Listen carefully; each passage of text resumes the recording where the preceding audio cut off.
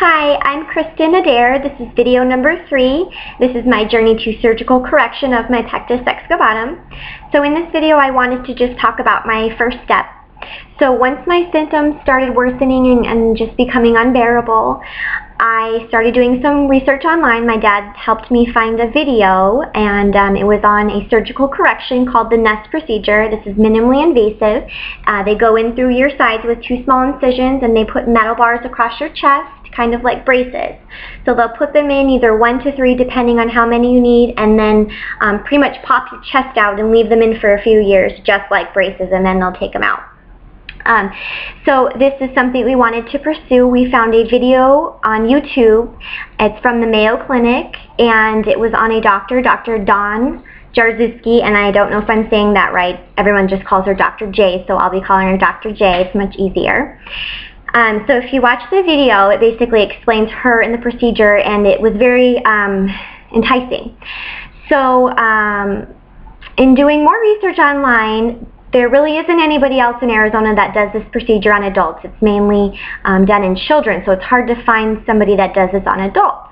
Well, I also found a contact at Dr. J's office. Her name is Kelly Myers, and I have her business card, so if anybody wants her information, I'm willing to give that to you. She is the Pectus Program Coordinator for Dr. J over at the Mayo Clinic in Phoenix. So she's the first step I made. I made a contact through email to Kelly. She called me back and basically explained how the process works, what tests I needed to get done first, and what to do from there. So my first step was I made an appointment with my primary care doctor, and at that appointment I explained what was going on with my symptoms, and they did a full complete blood count. They did all kinds of blood work just to make sure everything was within normal limits, which that all came back normal, so they knew, it wasn't anything going on with anything like that. I don't know. So my blood came back normal. They also did, right in the office, just an EKG. It's a 5-minute little thing, painless. And that, when it comes back, kind of just looks like, can you see? Yeah, just something like this.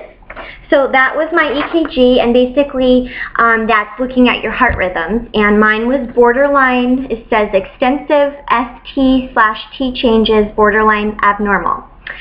So that was my EKG, and apparently it's normal, but what that is saying is that there is some kind of activity going on in my chest wall that could be affecting my heart, but in overall state is normal. So my EKG came back normal, which is good. They want your EKG to be normal for Pectus Excavatum. So that was a good thing, and that was my first step. And then I also, while I was there, got a order for a CT scan. So she got that ordered, and then I just was to wait for the imaging facility to call me back so we could schedule a CT scan, and that was going to be the most important test. So that was really my first step with my primary care doctor.